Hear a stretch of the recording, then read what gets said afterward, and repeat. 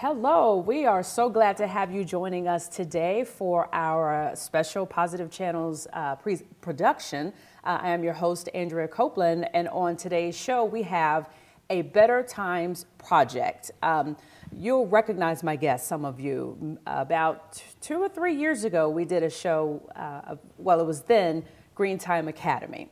But they are now Better Times Project because they're seeing better times, and they have evolved in so many years now. So I want to go ahead and introduce my guest to you. I have back to the studio Yale Landsberg. He is the founder of Better Times Project, and we also have with us Emily Hedberg, who is a Better Times clock user.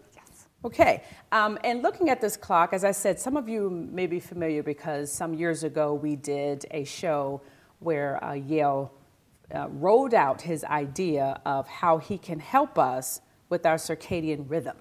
Right, Yale? That's right. Okay, and Better Times Project, their mission is to help those who live modern urban lifestyles become more aware of the risks of circadian rhythm-related illnesses. So somebody's thinking, what is all that about? So Yale, you have you've done so much in the last few years. This started, you said, 7 years ago. Yes, ma'am. And our last show we did about 2 years ago, with our first one being about three or 4 years ago. So give us a progress report. Well, thank you very much, Andrea. The Better Times Project is the outgrowth of the Green Time Academy's attempt to basically make available in a number of different ways clocks and watches as well that are able to help people get better in touch with nature's rhythms and cycles and their own rhythms and cycles as well. We started out with used laptops. You were kind enough to be one of the first people to donate one to us. We work closely with John Forbes and Jeremy Pratt of the CompuTune-Up to make these available.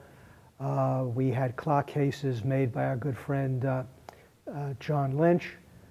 We put them into Alzheimer's dementia units, also the Virginia Discovery Museum, some schools, and then eventually had the clocks available on the web, free version on the web, then also as a screensaver, and more recently we have moved into Android mobile phones, tablets. We now have an example of that on TVs as well, using a new device that just became available recently, and also now on tablets as well. Okay. All right. Now, this has been as I said at the opening of the show, this has been 7 years in the making, and I know you've seen many difficult days. So, why has this been something you have chosen to pursue and continue to do this? Why is it so important? Well, as I mentioned on earlier shows, the idea and the image of the clock came to me just about 7 years ago, middle of December 2005. It came to me, wasn't thinking about it, played around with the idea programmatically for a few days and forgot about it, said I had better things to do with my life. 4 weeks later, I had a 13-hour heart attack. A week later, quadruple bypass, woke up in an intensive care unit of a hospital looking at a regular clock on the wall. I was totally disassociated from natural time, as you are in an intensive care unit. Started to get delirious. I was suffering from something I later learned was called intensive care unit psychosis. And basically remembered the clock from 5 weeks before. It snapped me out of my delirium. I realized that the clock would, at least I guessed the clock would help some people in intensive care units avoid having that kind of delirium. And I swore that to whatever the source was, that I would make it available as much as possible and as easily as possible, and began a 7-year project to make that happen. And here we are. And here we are. Okay, so tell us, how does this clock help? How does it help you? Why would it help me? Why should the viewer say, oh, maybe I should learn a little more about that? Well, that is a great question, and I do have some answers that hopefully make sense to members of your audience. If you look at the clock, what it's showing is it's showing the passages of two different kinds of cycles. What it's showing is the passage of time when the sun is below the horizon. And which one is that? This one? That's the yellow, the black with the yellow corona. That's okay. That's showing the sun when it's below the horizon. It's the passage of night. Okay. Okay. Then it shows night, literally, not just figuratively, turning slowly into day, going through sunrise. Now we're at the end of dawn, and the sun is going up. And over the course of the day, the sun will get to natural noon when the sun is directly overhead. Okay. And then eventually, after it is noon, the sun will go into the afternoon and will eventually start to almost set, and that will be the beginning of dusk. And dusk is when day is turning into night. And as it begins to turn into night, you see the beauty of the sky at dusk. Then you see sunset, and now you see the end of the day and the beginning of night. Those numbers, those Roman numerals, are not necessarily in the wrong position. They're in the wrong position compared to conventional time representations. Right. But if you ever wondered how a rooster, for example, thinks of time, rooster doesn't think of the day starting right after midnight. A rooster knows that the day is starting at sunrise, so it begins to crow at dawn, and then really gets going after the first hour of the day, which is also the way the hours of the day were portrayed in the Bible. So all this is supposed to help regulate one's circadian rhythm? Well, that's what we're hoping. That's what you're hoping. What we know for a fact, and Emily here can discuss her experiences, for example. The feedback that we get in general from our users is that when they look at it consciously, when they look at the clock consciously, and they see where the sun is, and also they can see where the moon is as well, when the moon is above and below the horizon, it makes them feel happy in a really interesting, curiously comforting way. Okay. They're seeing the passage of time the way children tend to see time before they're conditioned by corporate lifestyles and urban lifestyles to see time in a mechanical way. Okay. The clock lets people see things in a natural way that we know for sure psychologically makes people feel better, a little bit or a lot. And also shows conventional time as well. So if you look at this, you can see that it shows where we are in the day from a natural time point of view, but also where we are in terms of regular mechanical clock time. Okay, so Emily, you are what Yale's wife called a dedicated user. Yes. Now tell us, you have this version. Yes, I do. Okay, and tell us how you learned about it. I learned about it when Yale introduced this idea at our coffee. We live in the same apartment complex. And since I've known a little bit about rhythm, your own body rhythm, I did not know it really had a name. And I was really very curious because there is a certain amount of knowledge that we get to know about our own bodies and how it functions. And I really wanted to hear more about it. And I was very interested in seeing, not that I didn't believe, but like everything else, you see if it's beneficial to the individual. And that's why I became a dedicated user of this. And what really I was interested in is one main area, stress. We have stress in our lives. I have stress in my life. And there are times when I get stressful, I will wake up in the middle of the night and I cannot go to sleep. And when this time comes, I usually take a sleeping pill or, you know, some type of supplement to get me back into a sleep mode. Well, I get up now, and mine is in the living room. So I go in there, wide awake, and I will start looking at this. And also, it wasn't mentioned, there's music. And one of the music is the katydids. Is that correct? Katydids? God's cricket chorus. God's cricket chorus. Okay. And I did not know it was crickets, but it was just this beautiful humming sound.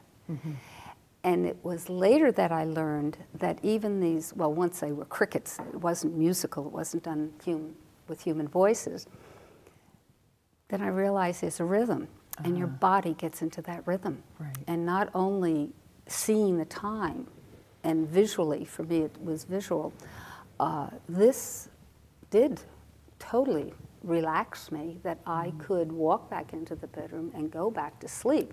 I did not have to fight it anymore. And I just relate it as a picture on the wall where it's slightly shifted, and you go past it all the time, and you know it's there, but you don't pay much attention to. Well, then all of a sudden you decide, well, I'm going to straighten that frame. Well, once you straighten the frame, all of a sudden your attitude, your well-being, and it's like having a crooked picture frame in your life that is just centered. So what do you notice that's different about your life now? I use it definitely as a healing tool, because I do now understand the rhythm and how important it is in our life for good health. Sleep, as we know, is important. Some of us need more, some of us need less, but the point is we need sleep. We need to be in that calm state, and this exactly is what I use it for. And I have not taken sleeping aids or anything like that. I don't have to, because this has been beneficial to my health. And not that it was poor health, I really can't judge it. All I know is it's well-being, and it works for me, and I get back to sleep. And you get back to sleep. And I get back to sleep, and that's so it. It aids you in your sleep, and it de-stresses. It yeah. de-stresses, which I was going to say next. It obviously has helped you as far as de-stressing, as you say. And it can come on and off. It's not a 24-hour thing that I'm stressed out, but there are times during the year, if it's not family or whatever, it's, you know, problems come up in your life, and I could wake up in the middle of the night. Okay, so Gail, someone listening may say, well, if it's just a matter of looking at fixing your eyes on something that's just going around in circles, you can do that with a conventional clock, right? Nope. Conventional clocks do not show the passage of sun time and moon time. They just show the passage of mechanical time. So big difference. That's one of the reasons why, if you look at an advertisement for a wristwatch, whether it's a Timex or a Philippe Petite, they normally show the hands at 10 minutes to 2 or 10 minutes after 10. That's considered the most interesting, prettiest way to represent time. It's symmetrical. But if people look at our clock, for example, every time you see it, it's going to be different. And very many times in the day, the conjunction of the phase of the moon, where it's located. Sometimes the moon appears in the day, like the new moon is right now. You normally can't see it, but you can see it on the clock. And sometimes it looks better. For example, at dusk, it's now turning just about. My timing is perfect here. It's just about turning into dusk. Okay, so there's a certain natural beauty that you can see with our clock, which parenthetically happens to be so unique it is patented. There's a certain natural beauty that you can see, your mind can see, perhaps your body can be informed, hopefully is being informed of what it does need to know. So this is not something one would say, oh, what time is it? And look at this. No, this is deeper. Well, actually, it is. If you look at this version, for example. Okay. No, you can keep it there. Okay. He'll get it. Okay. if you look at that version, Just turn it just slightly, Yale, towards me so I can see it. All right, so we're looking at that version. So you can see that we're in the just about the end of the 8th, 12th of the day from sunrise. We're 2/3 of the way through natural time, sun time, beginning at sunrise. One third of the way left till night. And also in the middle of the clock, you can see that it's about 25 minutes to 3 o'clock. So it's actually, and that was one of the things that struck me when this first came to me, was it's not just a matter of showing people natural sun time and natural moon time, because that, even though it might be important, it's kind of impractical if it doesn't show, you know, when to get to your next meeting, or when we get to pick up our grandchildren in Fluvanna at the school bus. It shows all 3 kinds of time, two kinds of natural time plus conventional time. Okay. All right. So, and again, we know this is a lot of information, and for some people, it may seem to be over your head, but what we encourage you to do is visit their website at TrueTyme, TURETYME.org. There is a wealth of information about everything that Yale is speaking about. I know when I first heard about it, I was like, I don't understand. But the more I got to know you, the more we talked about it, you know, the comprehension became better and better. And that's what we encourage you to do, to go to TrueTyme.org. And as we said at the top of the show, much progress has been made since you started this. So you've gone from the laptops to all kinds of devices. So let's talk about all the different things that Better Times Project has that one can, they can use it on their, you have a watch, you have an iPad. Talk about these, Yale. Okay, well, thank you very much. First of all, major breakthrough came about 6 months ago when a Chinese company, and now a whole bunch of them, started making Android mini computers the size of a USB drive.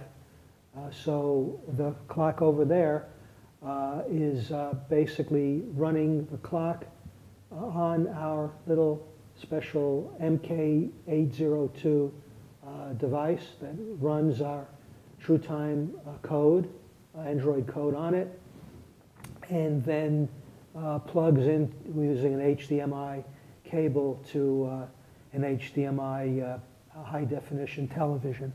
So that's one version. We do have, so back up a little bit. Okay. Let me see that. Yep. This goes where? Again, inside this has a cable. This has a cable that attaches in the other end, and the cable goes to the back of the television. So this is with the television. Right. Gotcha. And this is what you have? No, I she have has the, one of these. one okay. that Okay. early She has models. one of these. Okay. All right. Okay. Now, All right. the important thing about that version with the television is that we used to donate used laptops running the clock, and very often used in clock cases by John Lynch, who has a show going on at Woodbury School with his paintings and also some of the clock cases. And it was very costly, and basically I funded it myself with generous help of laptops from people like you, Andrea. But now what we're able to do is to make available our clock code, make available MK802 devices that cost about $50. If an institution has low-cost HD TVs of any size, they can put these into a person's room, or a school room, or a common room. Okay. All right. So we have the TV. We have that. Now we also have it working on Android mobile phones as well. Okay. Now, how does that help a person while being on the phone? Well, basically, instead of being limited to just seeing the clock when it's in your home, you can take your phone with you, and it's sort of a pocket watch version of one of these standalone devices. Okay, so you could just have it sitting on your desk with it running. You can have it on your desk running, or on a mantelpiece running, or you can have it on your phone, take it with you. We can also make it available from the Google Play Store, so you can get it and run it on an Android tablet as well. One of the things that we're very excited about with the clock is that in addition to looking at the clock, you can also journal your moods. If you go to truetime.org, you can learn about not only its sun time and moon time, but also its mood time feature, which lets you record your moods, then track your moods, and then also analyze your moods based on where those entries were in the course of the passage of day and night, and also in the course of the passage of the moon above and below the horizon, and also the phase of the moon as well. So to the extent that natural rhythms are affecting not just our biological processes, but also our moods, True Time gives you the ability to see how natural cycles are affecting your moods. Okay, and speaking of moods, women. You say this could really benefit women, right? Right. And why is that? Why do you promote women so much? Okay, that's great. And that's the reason why Jackie started a sister project called Better Times for Women. Mm-hmm. One of the studies, well, first of all, if viewers want to know anything about circadian rhythm related illnesses and don't want to go to our website, all you have to do is Google a particular illness of interest and add the word circadian. Mm-hmm. Okay, and you'll find all kinds of studies about disrupted rhythms and Parkinson's disease, autism, Alzheimer's, breast cancer, long, long list. Mm-hmm. So you can do that very easily. And one of the studies that we came across was a fascinating one, which has been followed up a lot. It actually followed up a little bit, not as much as it probably should. And it turns out this study showed without question that a woman's menstrual cycle affects her circadian rhythm, and her circadian rhythm affects her menstrual cycle. So women, we think, might be more susceptible to circadian rhythm and menstrual cycle illnesses than really is being studied right now. And we're hoping that any institution, whether it's the Alzheimer's Foundation or Autism Foundation or Parkinson's Foundation, will want to apply for a grant.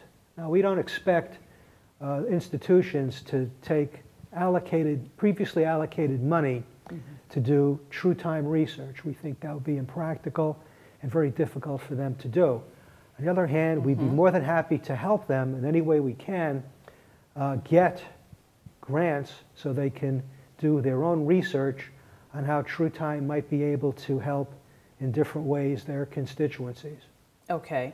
And I'm sure you would echo those sentiments, Absolutely, right, yes. Emily? Because you are, as Jackie said, a dedicated user. And you've been using it how long? For about 2 years now. About 2 years, yeah, okay. When he first offered it, and I was definitely interested, because whether we know the word or not, we do know that we do have a rhythm. Right, absolutely, absolutely. And so I know by you now being a B corporation that you still have the interest in helping those nonprofits. So any of those nonprofits that you want to learn more about this, Alzheimer's Association, Virginia Institute of Autism. Name some others that you feel could benefit from this. Well, again, what I would suggest is that any foundations or institutes that are working with people who have different problems, different health issues, psychological issues, just Google whatever your area is, add the word circadian, and you will see for yourself if you might be a candidate for true time kind of research. Okay. I'd also like to just mention quickly just some other things. We're delighted that Emily has gotten benefits from using it, but we have been informed by our legal counsel to make it real sure that everybody knows that if you have a need or you feel the need to basically go off of a particular medication, before you do so, contact your prescribing physician or other healthcare professional, because it's very important that you just don't do anything on your own. You really have to make sure that even though we're delighted that you feel you're getting some benefits, we want you to be very careful about that. Absolutely. So that's the first thing. Secondly, just want to quickly thank again John and Kathy Lynch for donating clocks to our Alzheimer's dementia units and Virginia Discovery Museum and schools. John has this show going on right now at the Woodbury School. I want to thank Professor Roy Wagner of UVA, who has been incredibly generous with his ideas and also financially. I want to thank Tony Laboa of CHAPS, dear fellow who has at times shown off the clocks. I want to thank Dr. Will. I also want to thank all of our programmers, particularly Vladimir Volasevic and our help from Lazar Kovacevic. We have a number of wonderful programmers and support people in Serbia who have been very helpful, as well as locally here in the U.S., Catherine and Tom Darrow. And I do not want to forget my wife, Jacqueline. Can't forget Jackie. Who has been my just support and mainstay and motivation, and I'm hoping someday it'll work out. Okay, all right. And okay, for more information, it's truetime.org. We think you'll learn a lot. We know you will, because I'm still learning, even in doing research for the show. There's so much more new information. But Emily, we thank you for being on the show and coming on to tell us your experience with the clock at Yale. It's just been tremendous seeing you plug away with this and the progress and success you're seeing with it. And well, if I could have the last word. Well, you have 2 seconds. Thank you very much, Andrea and Cal. Oh, and Dave. And Dave. And Dave. We thank you for watching the show. This has been a Positive Channel special production with a show entitled Better Times Project. We'll see you soon.